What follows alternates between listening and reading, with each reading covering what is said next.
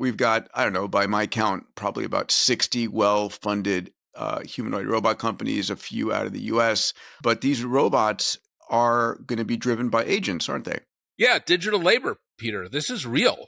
I mean, agentic platforms and agents and robots are kind of the same thing in a way, if you think about it as digital labor. And I funded a couple of children's hospitals. And I went right there and I said, for some of these new therapies we have for cancer, and we need the ability to not bring humans into, the hospital rooms of kids who are going through some of these therapies. As you know very well, you're the MD with the technical background.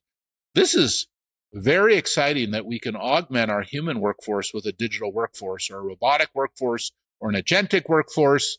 And we are moving into that very fast. And that's not in the future. That is here and now. That is very exciting.